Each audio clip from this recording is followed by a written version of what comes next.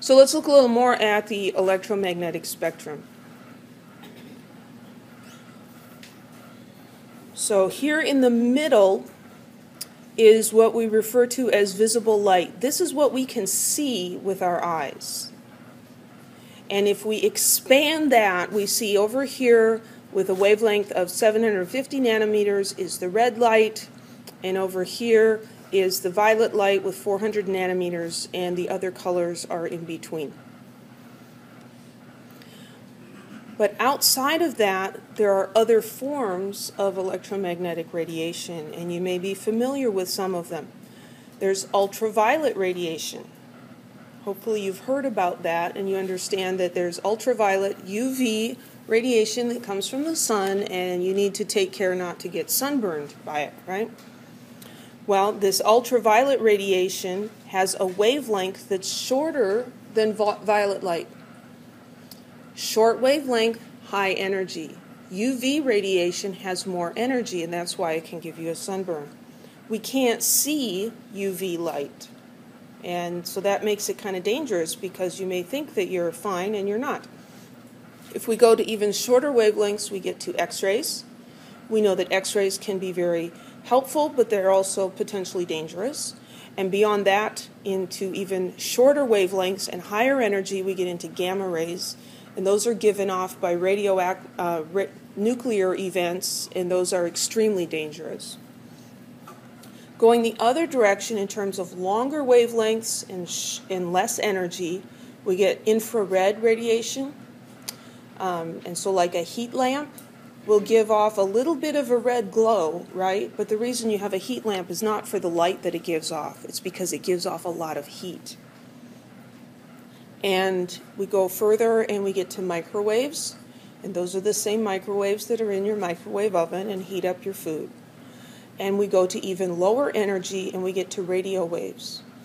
The waves that carry the radio station to your radio are related to visible light, and they're related to gamma rays, that they're different in terms of the wavelength and the energy that they carry. Did you ever wonder how a radio picks up sound? There's a radio station off somewhere, and then here's your radio, and it's not connected by anything. And you can tune it and get all these different radio stations. Do you ever think about that? It's really kind of crazy when you think about it. The radio is sensitive to these particular frequencies and wavelengths of electromagnetic radiation, and when you tune the dial, you're going to a slightly different frequency. On the dial, it lists it out in frequencies, and then it converts that back into sound that we can hear. So gamma rays, most energetic, they are produced by the sun and the stars, which are, the sun is a massive incandescent gas, a gigantic nuclear inferno. If you've never listened to They Might Be Giants, they have some really great science songs. And also certain unstable nuclear reactions that can occur on Earth will also give off gamma rays. Gamma rays can be very, very dangerous because they'll damage biological tissue. You have X-rays, those are pretty useful, but also, again, potentially dangerous. I kind of said all of this. Ultraviolet can give you a sunburn, or it can give you a suntan, depending on how much of it you get. It'll also cause premature wrinkling of the skin, cataracts, increased risk of skin cancer, all kinds of good stuff. Visible light. Visible light does not damage biological tissues. Okay? All those other ones that we mentioned just now, the gamma rays and the ultraviolet radiation and the X-rays, those are higher energy than visible light, and so they can cause damage to your body. But visible light does not. Our eyes are sensitive to the visible light and translate that into signals that our brains interpret. The lower energy are these other ones, the infrared and the radio waves and the microwaves. Infrared photography and infrared sensors are pretty interesting. Here's a photograph of a man with a couple of dogs. 3 dogs, actually. There's one sleeping over here. If we look at infrared, we see where the heat is.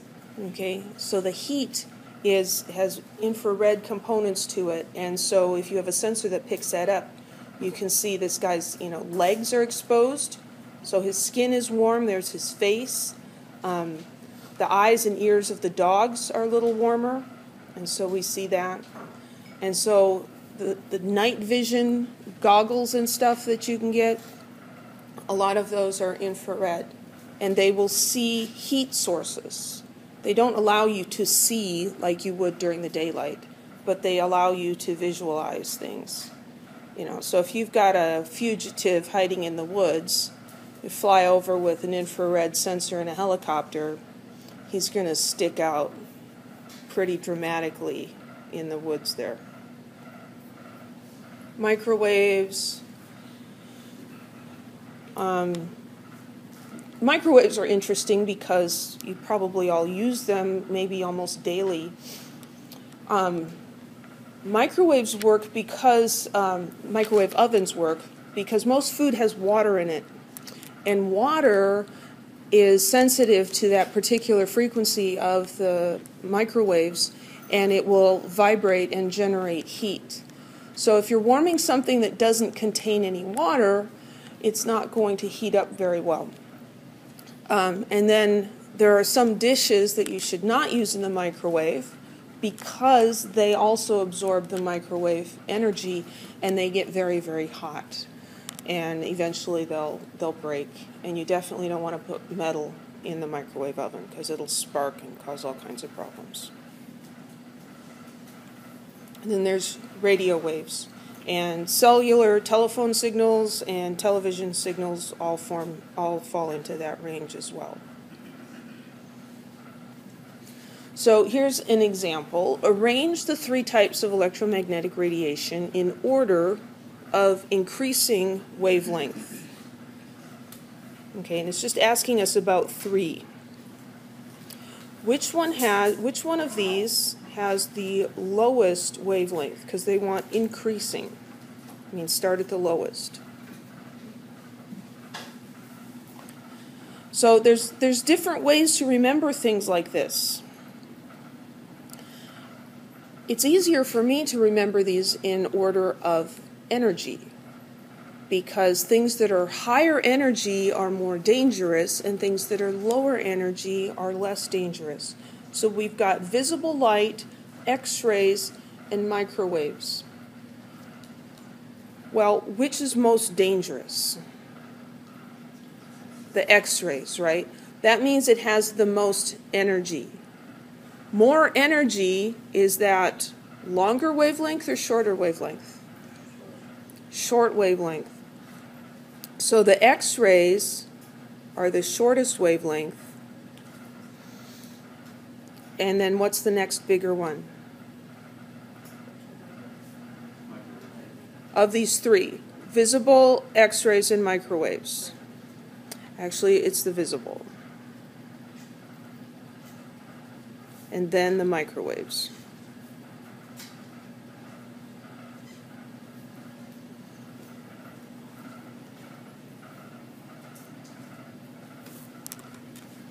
So you should have a reasonable idea of that range and which is more energetic and which is less energetic, and then be able to tell me relative the wavelength, frequency, and energy. So if the frequency of X-rays is, if the wavelength is short, then the frequency is high or low? High. So if we're ordering these in terms of frequency, then the order is reversed. And so we have the microwaves being the lowest frequency, and then the visible in the middle, and then the X-rays.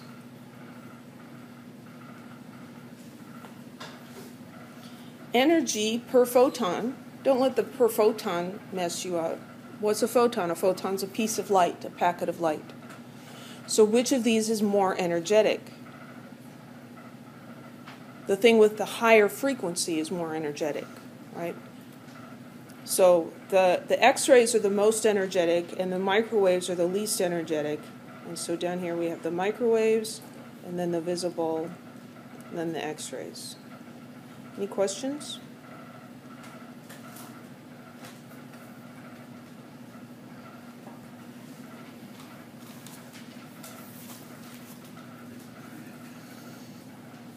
This is a picture of a neon light. Memphis Sound, cool jazz, hot blues. The orange part of this is a glass tube that actually contains the gas neon. And when you excite neon with electrical energy, it gives off that characteristic red-orange color. And so each element is going to emit its own particular color. Here on the left, we have a mercury lamp. And this is the same idea as a neon light. We have a glass tube, and it's got mercury vapor in it. And then we apply a voltage across it. We run electricity through it. And the mercury lamp gives off a blue light. Over here on the right is a hydrogen lamp, and that gives off pink light. So each element is going to give off its own color of light. We talked about prisms and rainbows, and when we take light from the sun, which is white light, it's continuous, and we pass it through a prism, we see a continuous spectrum. We see all the colors. When we take light that's emitted from, say, that hydrogen lamp, and pass it through a prism, we don't see a rainbow. We see a few lines of particular color, and it's always the same. There's this blue line, and then there's more of an indigo and a violet line, and then there's kind of a reddish-orange line here. And together, those colors combine to give us that pink color. A helium lamp, you pass that through a spectrum and you see a few more lines, but again, there's big regions of blackness in between. The helium does not emit a light with this frequency. Neon has a spectrum that's a lot more complicated, and yet it's still a series of lines, and it's not a continuous spectrum like this one is. So this is a continuous white light from the sun, and when we achieve light by exciting elements, we see lines. Now, when they first discovered this was like, wow, what's going on here? Because this is not what they expected to see. Here's an illustration of the setup here. So here's a hydrogen lamp. And just like we did before with the light bulb, pass it through a slit, pass it through the prism, and it separates according to the wavelength. But now we just see these few lines, and there's nothing in between. So the light that's coming from this hydrogen lamp only has light of particular energies in it. The energy, the wavelength, and the frequency are all related to each other. The speed of the light is the same for everything. So Niels Bohr was the first guy to figure out a model, an explanation for why we saw this. And this is an illustration of his model of the atom. And it's a little bit like the solar system. So in the center, we have the nucleus. And what's in the nucleus? We've learned this already. What particles are in the nucleus? Protons and neutrons. So the big particles are all squished together in the nucleus. And outside the nucleus are the electrons. So in Bohr's model, the electrons are orbiting the nucleus in a similar fashion to how the planets orbit the sun. And we've all studied the solar system in school, and we have at least, an idea of how this works. We can visualize this. Here's the sun, and the planet goes around. So we look at this, and we like this model because there's the nucleus, and here's an electron, and it goes around in its little orbit, and it stays the same distance from the nucleus, and everybody's happy, and we can visualize that, and we're good. Unfortunately, this model isn't correct. But it can still be helpful as a starting point to dive into things that are a little harder to understand. So in the Bohr model, there are different orbits, okay, and they're very creatively named 1, 2, 3, 4, 5, and you just keep counting as far as you need to. So each of those orbits has a different energy, and you can think of it a little bit like being rungs on a ladder. Now this is a weird ladder, isn't it? Because usually the rungs on a ladder are evenly spaced. But these energies, the energies of these orbits are not evenly spaced. The first orbit has the lowest energy, and then there's a big jump in energy to the second orbit. There's another good-sized jump, but not as big. As you go up the different orbits, the difference in energy between them gets smaller and smaller. So if your electron is orbiting in that smallest orbit, it has a low energy. If it's in the second orbit, it has much higher energy. Okay? There's nowhere in between. Just like on this ladder, you could stand on the first rung or the second rung. You can't stand in the middle, can you? No. You say, well, what if I held on with my arms and hung, but you're not standing there? You can't stand on nothing. And so there are specific places that the electrons can be, and that's an important concept. So they can only be on one rung or the next. They can only be in one orbit or in the next orbit. So what happens in that hydrogen lamp, and why does it give off light? Well, the electrons are going to naturally be in the lowest energy level that they can be. How many electrons does a hydrogen atom have? 1. It's element number 1. It has 1 proton. It has 1 electron. So hydrogen has 1 electron. So its 1 electron is going to be in this lowest energy level. If we excite it or stimulate it, perhaps by passing a high voltage and current through it, we can give that electron energy and cause it to move to a higher energy orbit.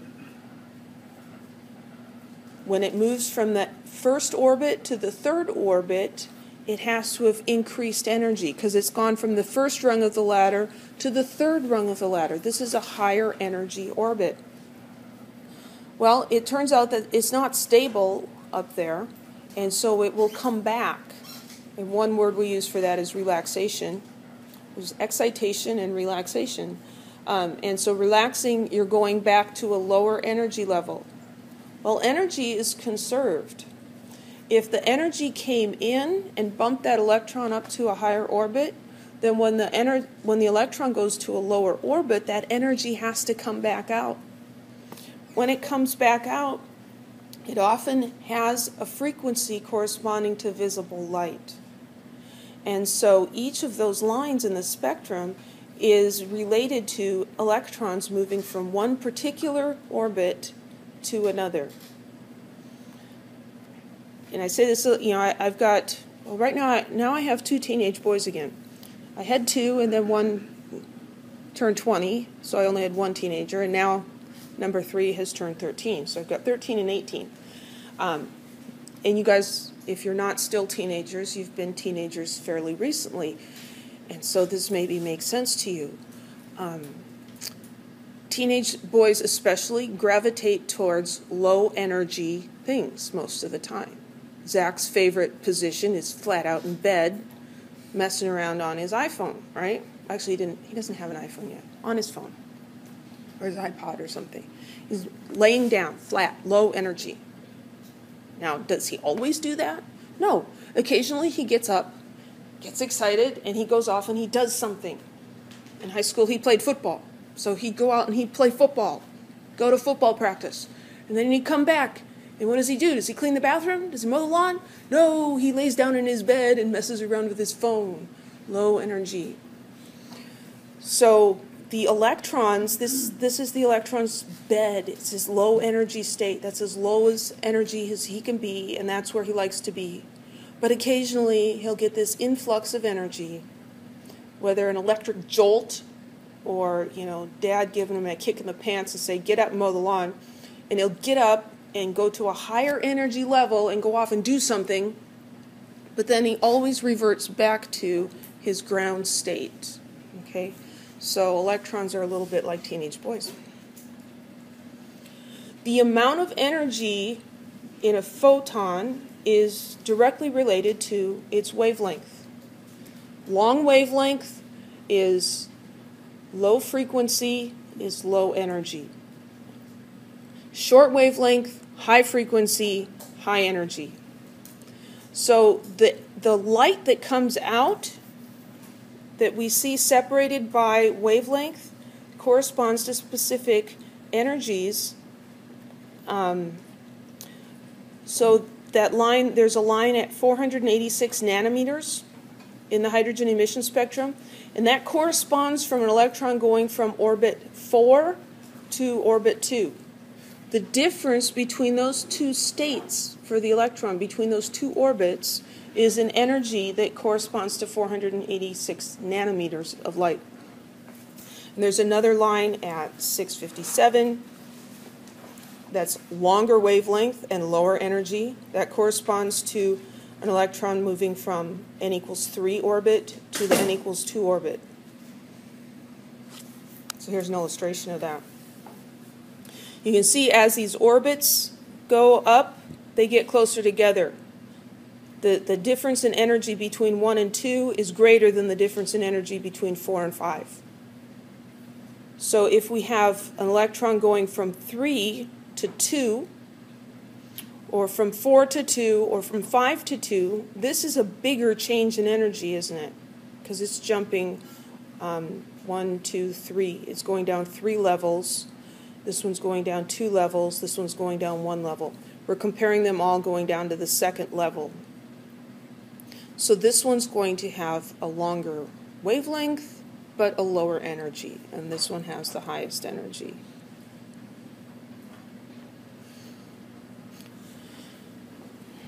That's a lot of weird ideas. Anybody have any questions? Does it make any sense?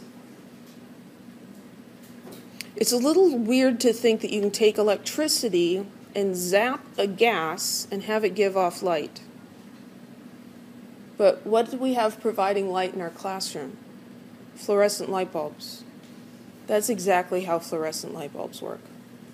They are filled with a gas, and there's no wire in between the ends of a fluorescent light bulb.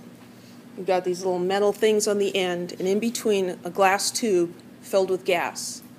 And you stick it in the fixture, and you turn the switch, and it glows, and it gives off light. This is the process that's happening above our heads right now. The gases, the different elements in there, absorb the energy of the electricity. The electrons absorb it by moving to higher energy states, to higher levels, higher orbits.